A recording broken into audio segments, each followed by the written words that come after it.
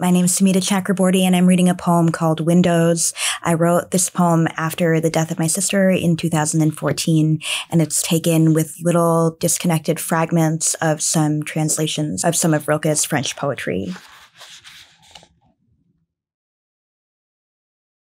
How much loss gains suddenly in emphasis and brilliant sadness. Far from that which lives and turns, languages of our vain comings and goings wilt and gnaw, beat them, punish them for having said and always said, tear out, finally, our spells.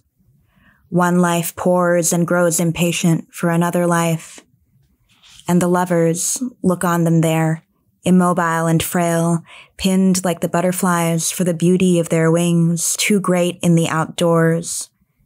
Like the lyre, you should be rendered a constellation. Like the scales or the lyre, an almost name of the age's absences. Should I defend myself? Am I not intact?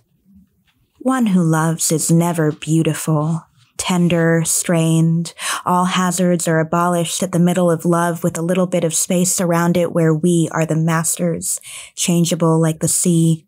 Ice sudden, where our face is mirrored, traversed. Taste of freedom compromised by the presence of fate. For whom would I wait? With this heart all full which loss completes, will I be found when the night abounds, given over to you, inexhaustible? Climb! Turn far and away, doubt that you can give the excess which arrests me, the sky, immense example of depth and height, make of the air a round arena. Effort circumscribes our life enormous, stretched toward the night what escaped.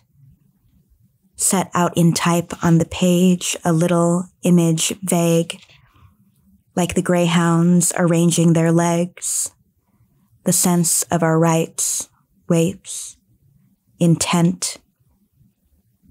Who rushes, who tilts, who remains after the abandonment of the night, starry, avaricious, all the grand unbroken numbers that the night will multiply, new celestial youth, the matutinal sky buckles closed under the guise of tenderness, time uses his jacket.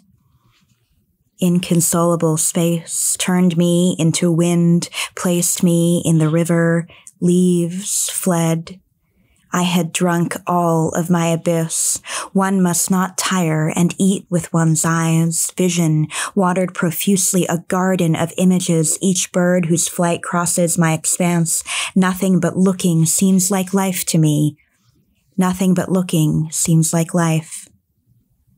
While the prunes ripen, oh my eyes, eaters of roses, you will drink the moon. I consent and I consent.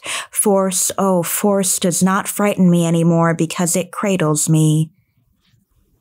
In the morning, small wild, become almost a mouth. All worn and bloodless.